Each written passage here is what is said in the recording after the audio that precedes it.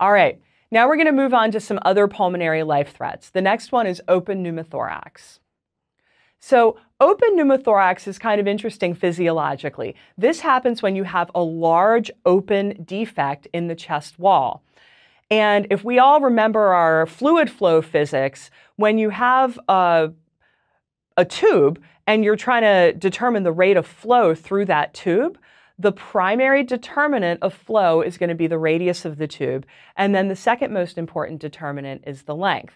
So if you think about your trachea as a tube and you think about the hole in your chest wall as a tube, you can imagine the chest wall is a much shorter tube, right? It's a lot smaller than the trachea. So when that wound goes up to 2/3 of the tracheal diameter, it doesn't have to be the size of the trachea or bigger than the trachea. It can still be smaller because the tube is so much shorter.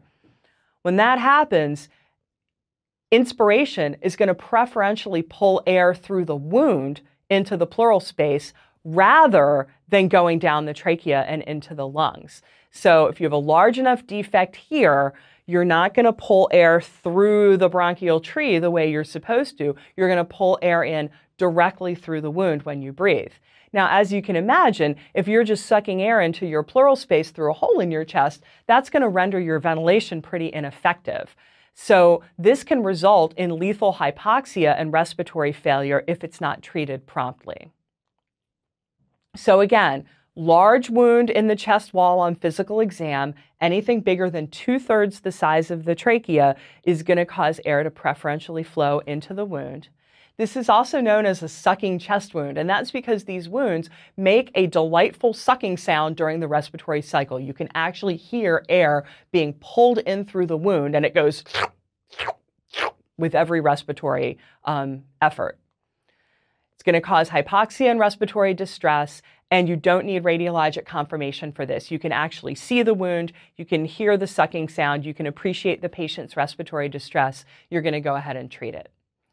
So the treatment is very satisfyingly simple. You basically just place an occlusive dressing over the wound. And what's going to happen when you do that is when the patient breathes in, now you've got the hole occluded. So it's going to suck the dressing up against the chest wall, but it's not going to let any air go through the wound. Well, if air can't get through the wound, where's it going to go? Now it's going to go down through the trachea into the bronchial tree where it belongs.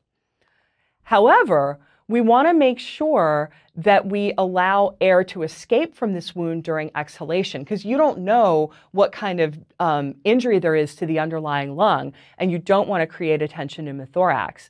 So the way we do this is by securing the occlusive dressing only on 3 sides, and that creates a one-way valve effect. So when the patient breathes in, no air goes through the wound, but when they breathe out, air can escape out through the wound if it needs to, and that's going to prevent the development of a tension pneumothorax. These patients always need chest tubes for definitive management. Again, the lung's not going to be able to re-expand and heal unless you restore the negative interthoracic pressure, which is accomplished with a chest tube. And there is a high incidence of underlying injury. You can imagine that any kind of traumatic mechanism that makes a big hole in your chest wall is going to be very likely to be associated with other pathology. So these patients often end up going to the operating room for other reasons. All right, next pulmonary life threat to talk about is flail chest. Flail chest occurs when you have multiple rib fractures. So basically, if you have multiple fractures of ribs that are adjacent to one another, and the fractures are present in 2 different locations, you get a section of rib that is discontinuous from the rest of the thoracic cage. Well, what's going to happen to that section of rib? It's not tethered down to the other ribs now, so it's not going to move normally during the respiratory cycle.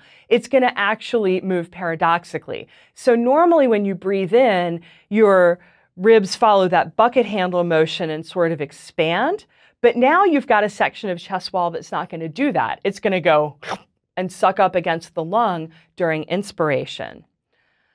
This is going to directly impair ventilation, right? Because now you have a section of rib that's floating around doing its own thing, and it's going to also be strongly associated with underlying pulmonary contusion because this section of rib, one, it got broken somehow, so clearly there's going to be a high likelihood of transmission of energy to the underlying lung. And two, you are repeatedly injuring the lung by pulling this section of rib up against it over and over again. So patients with flail chest, you're going to be able to physically see a chest wall deformity on your clinical exam. This is not going to be a subtle finding. You're going to see that paradoxical chest wall movement in the area of affected rib. You're going to see infiltrates on your chest x-ray, which are suggestive of underlying pulmonary contusion. And the treatment for this in the ED is really going to be supportive. We're going to want to make sure that we provide the patient with supplemental oxygen, that we maintain their oxygenation, that we intubate and mechanically ventilate them if they are in significant respiratory distress.